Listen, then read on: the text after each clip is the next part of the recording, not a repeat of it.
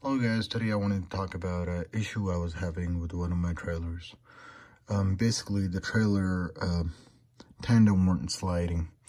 You will pull the pin and the pins go in, but the trailer keeps on walking. It's not, and the air ride doesn't stop moving, it just moves along with the tractor.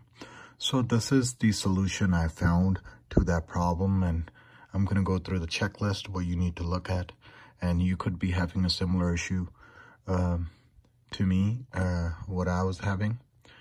So hopefully this information helps you. So this is the checklist you want to go through.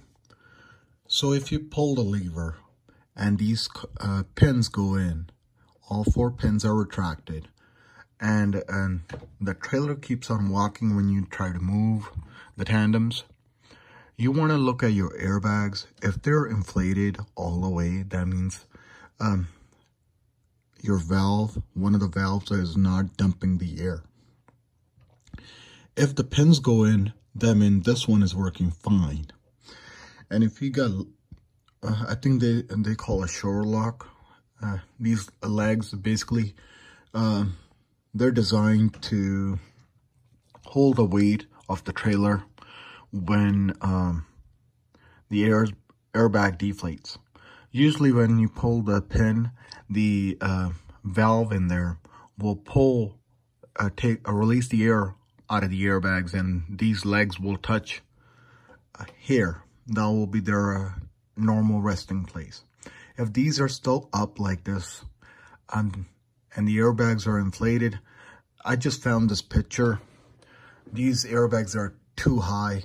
They shouldn't be like this, but they're still inflated, and they should still have some air, but these legs should touch here. If they don't touch, if you don't have the trailer that has those legs, then your airbags should deflate. If they don't deflate,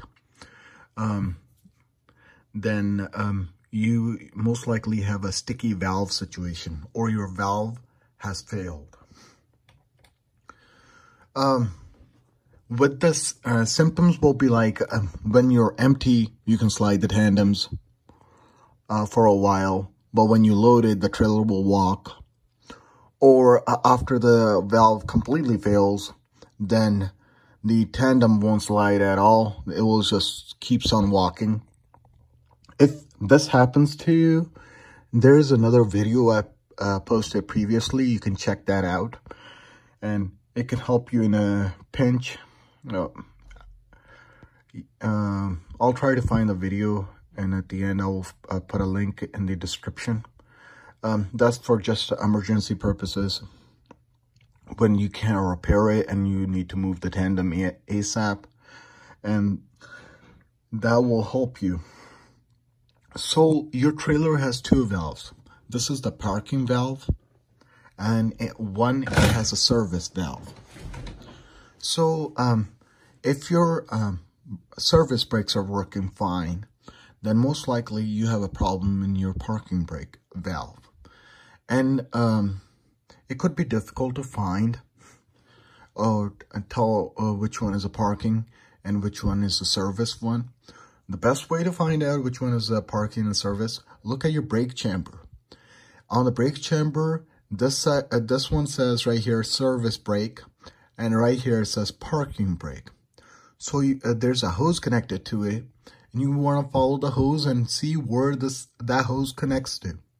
And your parking valve should looks like this, but it could be different because of the different models and variations of air rides.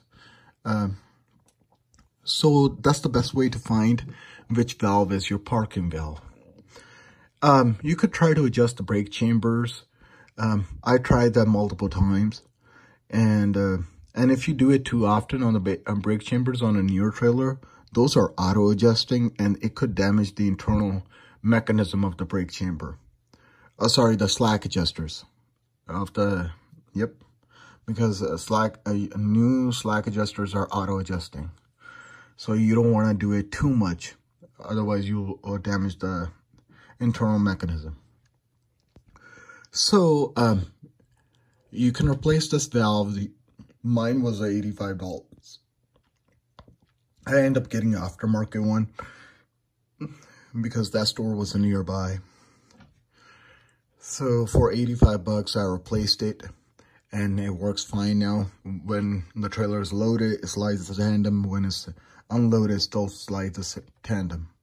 So if you're gonna do this by yourself, make sure you take a lot of pictures and label the hoses, so you don't confuse them later and make the situation even worse compared to when it was before. So hopefully this information helps you guys, and please like, share, subscribe if you like the content I post, and you guys have a good day. Bye-bye.